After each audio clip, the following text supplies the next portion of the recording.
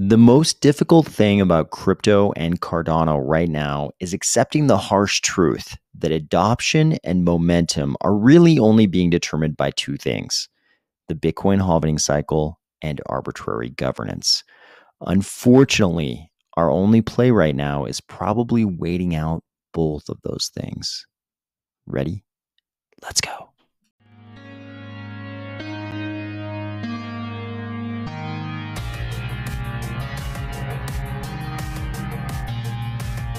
Today, we are going to discuss the extremely arbitrary nature of the relationship between crypto and government, the UN in Cardano, auctions on Hydra, and some project news. If you were completely unsurprised to find out that the Commissioner Emperor also gets to rule on life and death in the Colosseum, or if you're finding value in these videos each weekday, please consider delegating to the Army of Spies stake pool, ticker AOS.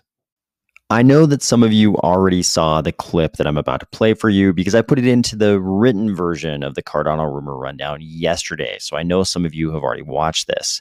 But I think this is important to illustrate the degree to which modern governments just sort of generally, I'm just going to use the term governments to address pretty much all of the modern governance.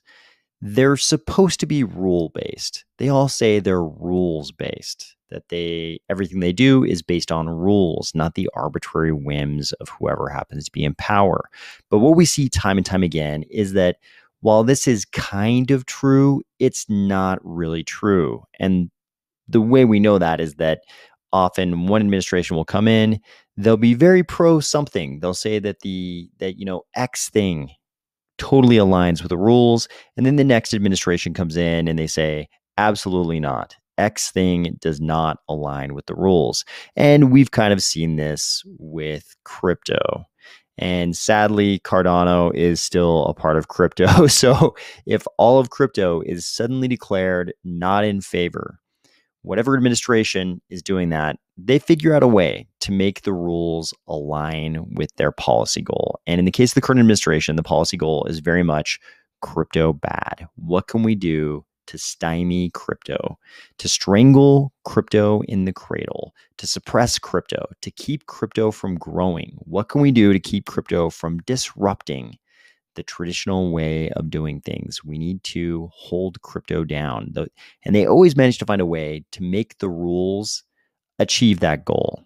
And this is not a new story. This has been going on as long as there have been governments. I'm sure historians could happily give you examples of this from whatever time period you wish: classical Greece, Mesopotamia, whatever. I'm sure this is just about human nature and governments, not so much about anything from modern times.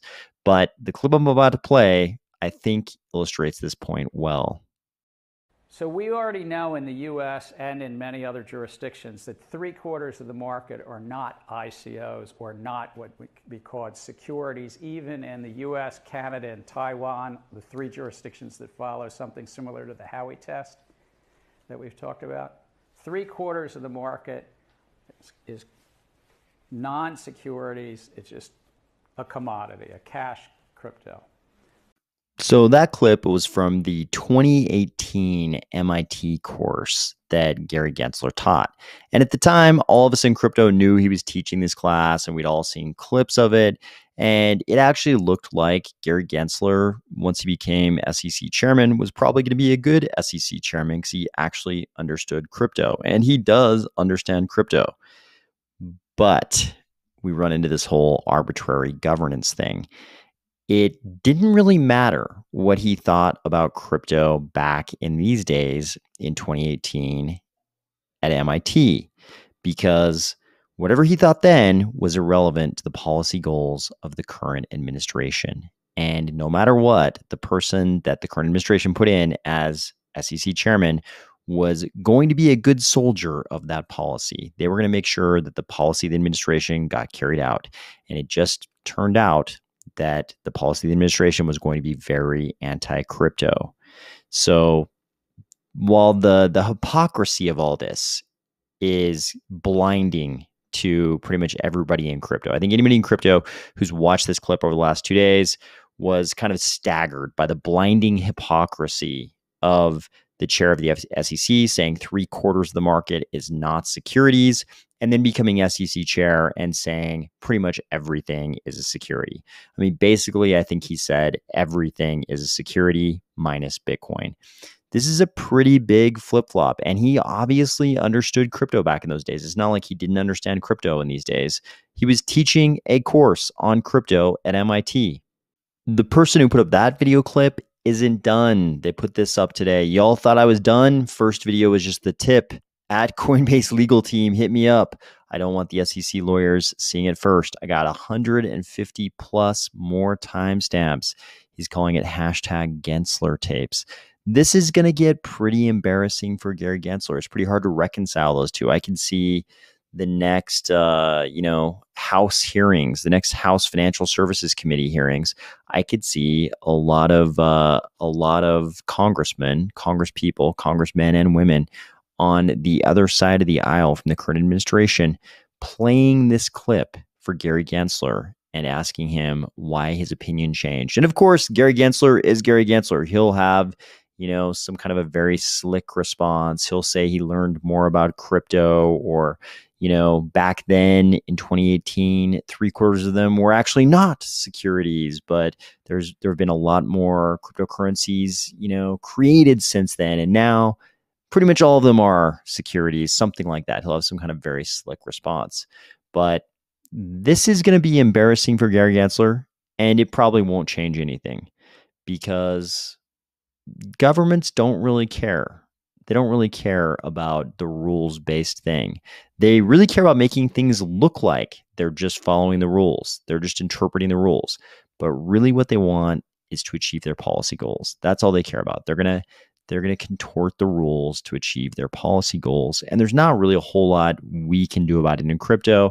There's not a whole lot the projects can do about it.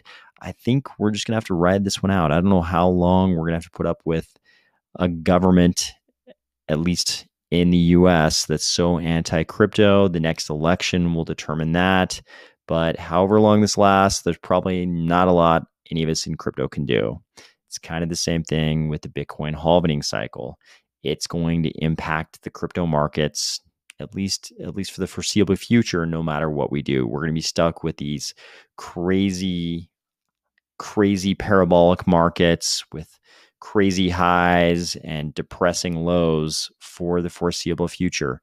I think this is just sort of the reality of crypto. But the good thing is these times always pass. And if you can just hang on and chill for a little bit, things always seem to get better.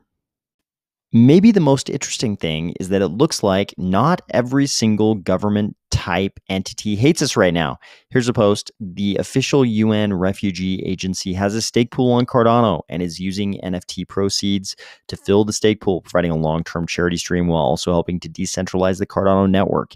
If this was happening on any other chain, it would make headlines on every crypto news outlet. And sure enough, the post being referenced here is from Switzerland for UNHCR, which apparently is the UN refugee agency's partner for Switzerland.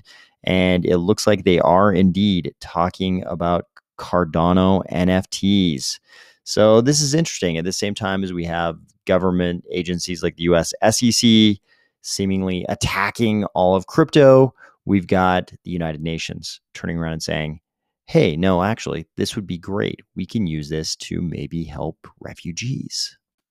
Are you curious about real-world use of Hydra? Today is your day, April 27th, 1 p.m. UTC. There will be a Twitter space with IOG and M Labs all about Hydra for auctions. They say IOG is collaborating with M Labs to propose a way for handling auctions of digital assets using Hydra protocols. This will allow Cardano developers to start using Hydra for scalability in common practice.